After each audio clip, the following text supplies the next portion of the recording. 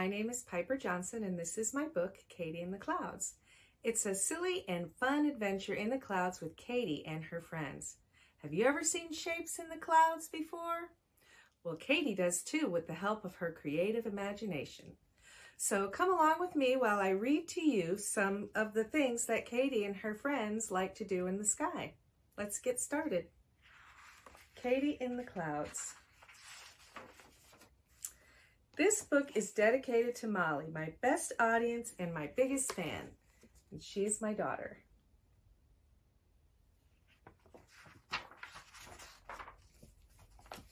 My name is Katy and I live in the clouds. I like to have fun and have friends all around. I imagine my friends are playing with me. I imagine the clouds are my friends I see.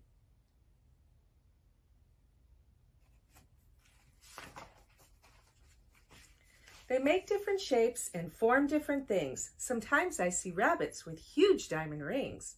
We jump up and down. We love to hop.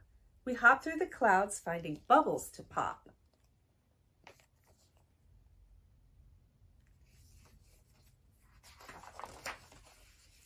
One day I saw a big giant whale with a water spout sprang and a polka dot tail.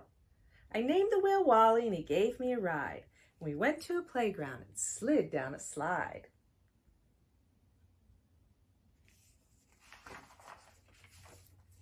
I think I saw what looked like a snake. It wasn't scary. Is it eating a cake? I really don't know. He wasn't there long. An airplane flew by and poof, he was gone.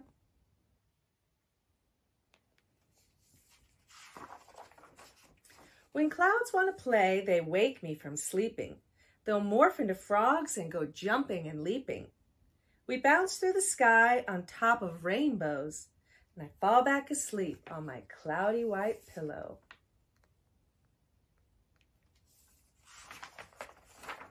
Hey, look up there. It's a girl elephant with a bell on her neck everywhere she went.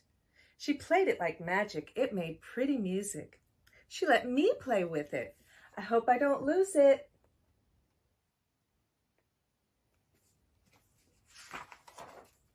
I was driving a cloud that was built like a car. We kept stopping and laughing and didn't get far. We stopped for a turtle and to talk to a bee. We stopped for some ice cream and to laugh with a tree.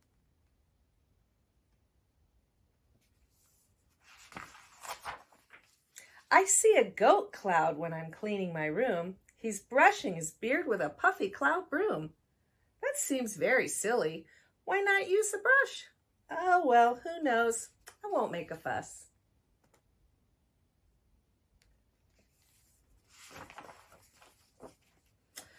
I once watched a cloud become a giraffe. He was lanky and long and was taking a bath.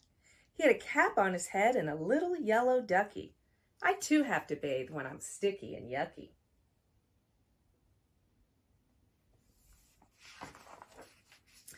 I spotted one sculpted like a squid in the sea. He was smiling and singing and waving at me. Fish covered their ears and boy, they looked mad. For as it turns out, squids sing awfully bad.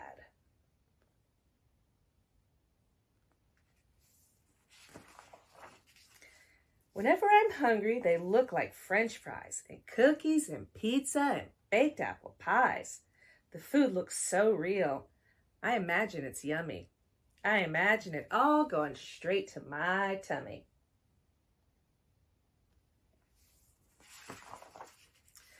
The clouds come and go all day and all night, and whatever I see, it's always just right. There's always something different to see. These clouds are my friends and are special to me.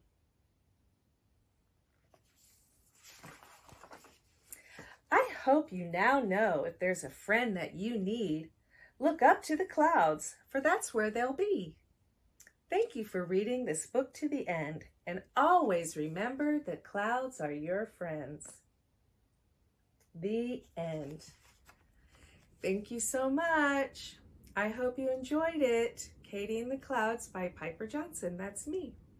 And if you want to read more about some of the adventures that Katy has with her friends, you can go to my website at www.piperjohnsonbooks.com, and there you can find out what happened with the rabbit in the huge diamond ring. Did you know that he's a rabbit king? And what about that squid who sings bad? What happened with him? And what about that giraffe in the bath? Do you want to know what it takes to clean a giraffe? Well, you can find out. And she has a wonderful adventure with Wally the whale. And remember the elephant and the bell? Do you think she lost it? Who knows? If you want to find out, you can. Thank you. Katy in the Clouds by Piper Johnson. This one is the first book in the series. Thank you. Bye-bye.